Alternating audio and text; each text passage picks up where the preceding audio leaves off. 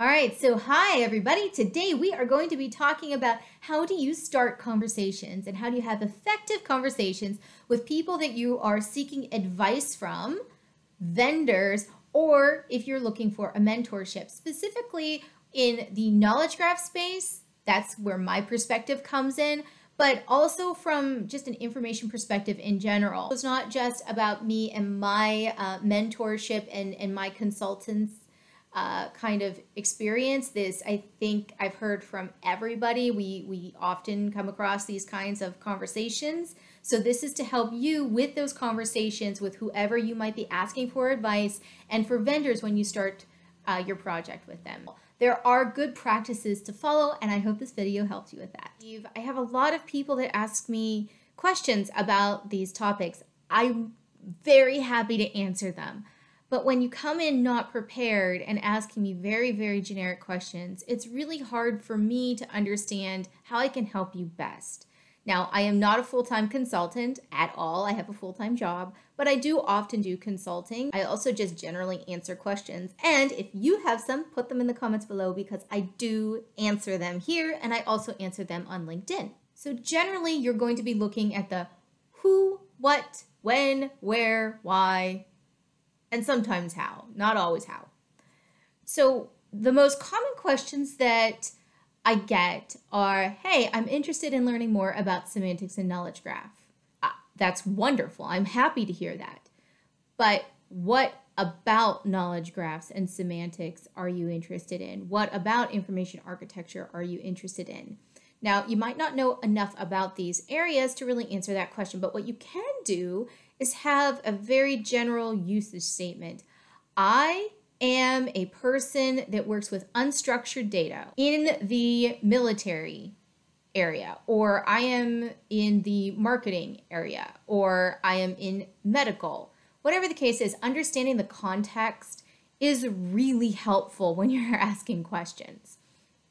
The next thing is, what are you actually trying to do with this information? So again, you might not know enough about this technology to answer that question, but what you can do is, what are the questions that you're trying to answer? Remember, we had a whole video up here where we were talking about, how do you set up your first ontology or knowledge graph project? That's a good video to watch through before you start to talk to a consultant.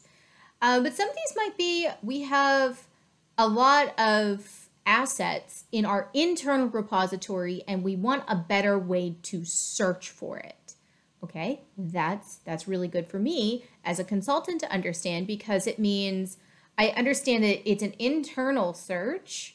I also understand the end result is to retrieve an asset, whether it's an image, a video, or a document, or a data set. This would be different than if you said, I am trying to create an external search where maybe you're working with information that is for risk assessment, or you're doing something with investment opportunities, or some kind of analytical aspect where people are going to be asking questions, or they're going to have a specific need outside of just, I want to find an article, or I want to find a video, or I want to find a pair of shoes. These are, very common, but you have to understand which is the aspect that you are really going to be targeting, and that's what you need to communicate very early on in the conversation. Another thing to keep in mind with the what is, do you have a budget or not? Sometimes you can't disclose what that budget is, that's fine, but make sure that you're at least upfront whether this thing that you're looking at has a budget or not. That's specifically helpful when you're talking to a vendor. So another thing that you should probably have is, who is going to be using this system? Is this a system that is going to be used by internal machine learning experts and analysts and people that are manipulating and dealing with the data and finding insights within it? Is it something that's going to be used by external customers? Is it going to be used by external other businesses, the B2C or B2B kind of situation? Or is it going to be used by both? A lot of people do try to use the same search engine for both their internal and external. If you are dealing with either internal or external, you really do want to understand what that persona is. Again, here's a whole video on personas. So once you understand the who, and you've already said the what. I actually usually do the what before the who in this scenario, because normally the people that are contacting me are not necessarily on the business side. They're usually people that are on the technology side. So who, what, when? When are you trying to start this project? Do you need to start a project? Are you just trying to find out information to understand if this is a technology that you want to further explore? Telling me some of that information early on will let me know if the advice that I'm giving you is going to be used to purchase something or to start a project, or is it just something to help you understand something better? That's also good to know. And then where is this going to be deployed? We said if it's internal or external, that matters, but also is it going to be on the cloud or is it going to be on-prem? Now, when you're talking about the where to a vendor, you do need to be more specific. Make sure that you have all of your components in your architecture listed out, preferably with who's working on them, when are they enacted, what does the pipeline look like, all that good stuff. That's always helpful when you're talking to a vendor. It also helps to understand how big is the data set that you're working with. So when you are asking questions, the answer that I give you can be very different if you tell me that you're working with video assets but you only have 10,000 of them. That is going to lead me to give different responses to your questions than if you said, I have 3 terabytes of data and it's all unstructured and it's in very poor condition. It's not even XML, it's not even OCR, it's just flat images. All of those things are very important to document when you're talking to somebody to get advice, because it really helps the person you're asking, if it's me or any other person that you're asking for advice, so that we're not leading you astray because we didn't have a lot of those facts. Why are you trying to do this? So there's obviously a pain that you're having today, whether it's inefficient searches or people can't find things. This has a lot to do with the what. What are you trying to do?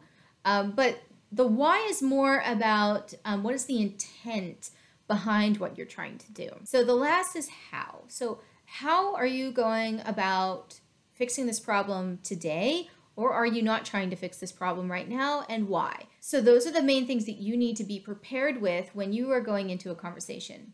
All right, and here is a bonus round of just a few tips and tricks when you start these kinds of conversations. Very detailed questions coming to you. So oftentimes I have people that come to me and ask me for advice, and they want an immediate answer without having to answer a lot of questions.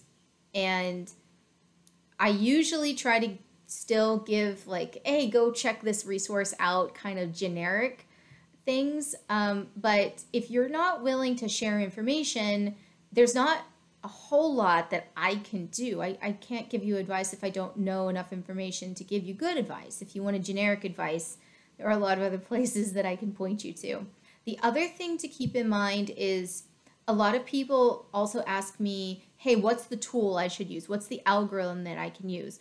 What is the best architecture? Something like that.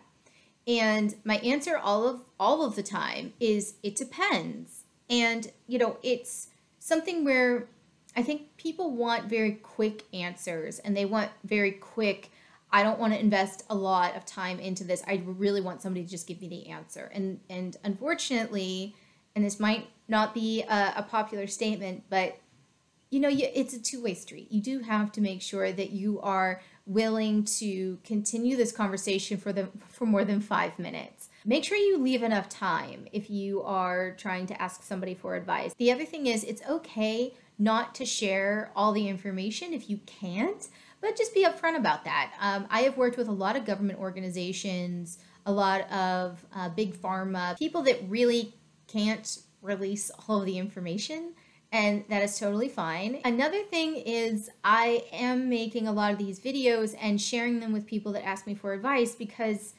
honestly, a lot of my video content comes from questions that people ask me, and I want to make sure that I can teach others and help distribute this kind of information to people. So if you are asking questions, and I send you a video, it's not supposed to be, self-promoting, and it's not supposed to be something that, I'm trying to get the views or anything like that.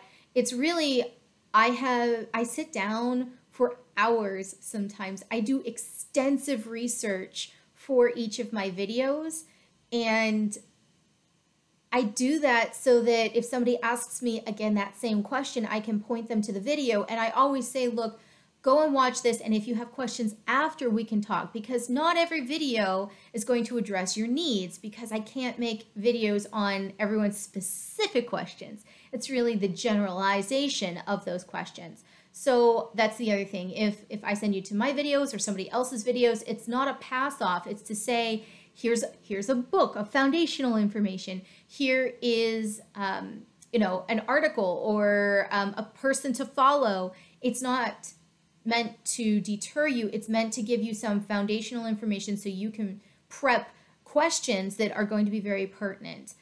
But again, I think a lot of people asking for advice sometimes want a very quick answer. And while I can certainly provide some of that, I can tell you that you need an ELT with a Sparkle endpoint so that you can do a RESTful API to the external link data source. Okay. Well, if you didn't know what half of those things were, that's not going to help you. So, and then the very final thing that I would say is, please be kind. When you are reaching out to anybody and asking for advice, you might think, well, of course, you're going to be nice to that person. It's not always the case. I've actually been, snubbed, yelled at, ghosted a bunch of times after people have asked me for advice. So again, just be kind and say thank you. I have had people also do that where I help them a lot and then they walk away and they never talk to me again. And that's not cool. At least say thank you. That's all I ask. All right, so with that, I hope this helps you in your next conversation, whether you're looking for advice, mentorship, or you're trying to work with a vendor. So thank you very much, and I'll catch you next time.